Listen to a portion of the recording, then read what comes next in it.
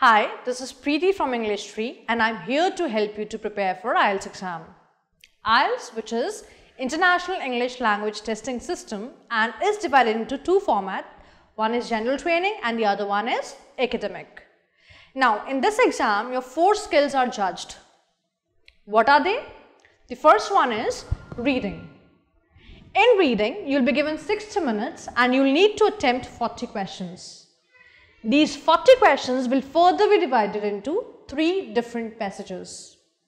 Each passage will have around 13 to 14 questions, but it will be slightly different when it comes to general training. In general training, your first passage will have 2 different sections, and in each section there will be around 6 to 7 questions. Similarly, in your passage 2 also, that passage will be divided into 2 different sections and each section will have around 6 to 7 questions.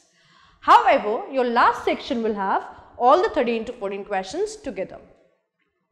Moving on to your second module, which is listening. Here, a tape will be played for 25 to 30 minutes and you will need to do 40 questions. These 40 questions will be further divided into 4 sections and each section will have 10 questions, right? Now moving on to your third module, which is writing. In writing, you'll be given 60 minutes and you need to attempt 2 questions. Your first question is task 1 and the second question is task 2. For general training people, you need to write letter in about 150 words. For academic students, you need to write a report again for 150 words. But in your task 2, both the people who are appearing for general training and academic, they need to write essay in 250 words.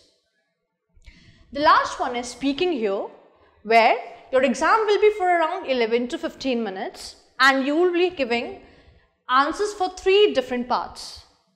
The first part is where the examiner is going to ask questions about introduction, like your name, hometown, favorites, likes, dislikes, or at some time he may also ask about certain topic, which can be season, color, best friend, public transport, etc.